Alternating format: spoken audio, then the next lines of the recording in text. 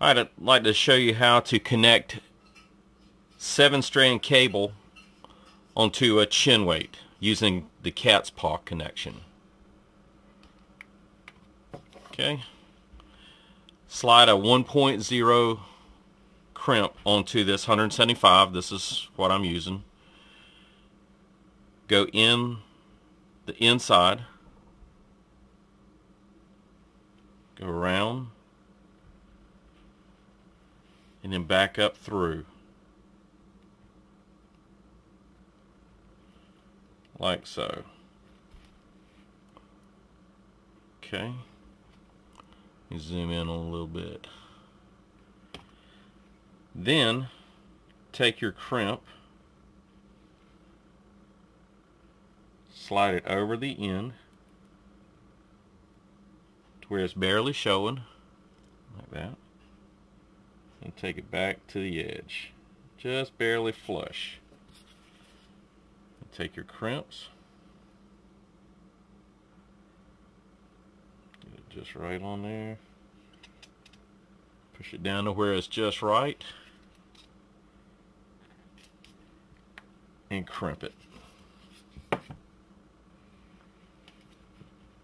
Now pull it tight and bend it down a little bit to form it, just like that. And that's a nice cat's paw connection.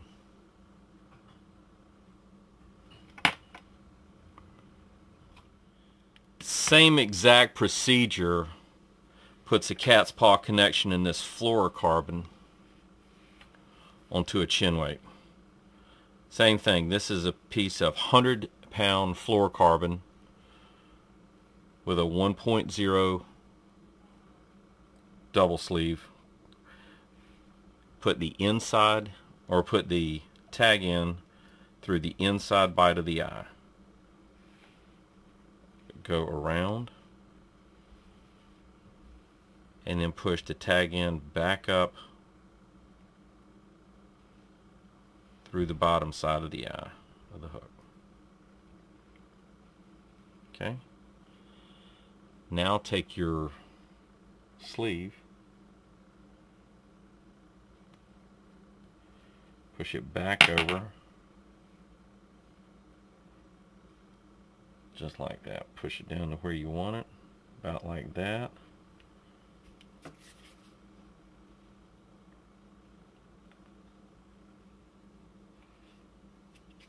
Get your crimping pliers on it just right.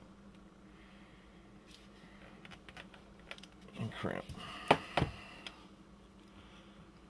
Now that you have it to this point, pull it up nice, bend it down, and take your clippers.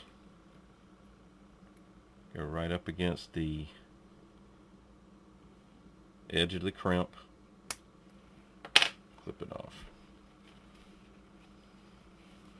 So that's what you have. And the reasoning for using a cat's paw and the chin weight is that it keeps pressure down on both the chin weight and the head of the ballyhoo or squid, and that keeps it tucked under the surface of the water and swimming true.